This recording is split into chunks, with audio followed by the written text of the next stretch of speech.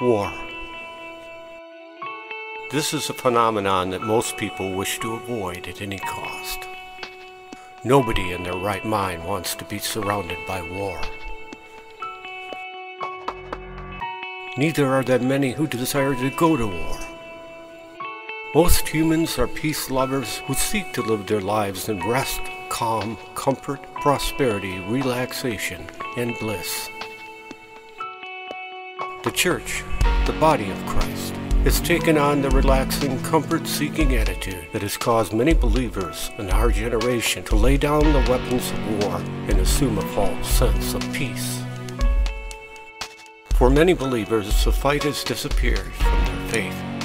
Unless God's people stand up, pick up the whole armor of God, and make a stand for the truth, the church will fall into deeper deceit, spiritual bondage, apathy, and sleep.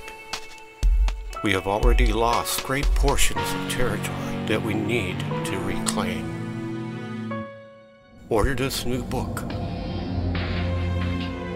The Christian Life, a War Zone, by Paul M. Hanssen. Available from Amazon and the Book Patch. And visit on Facebook.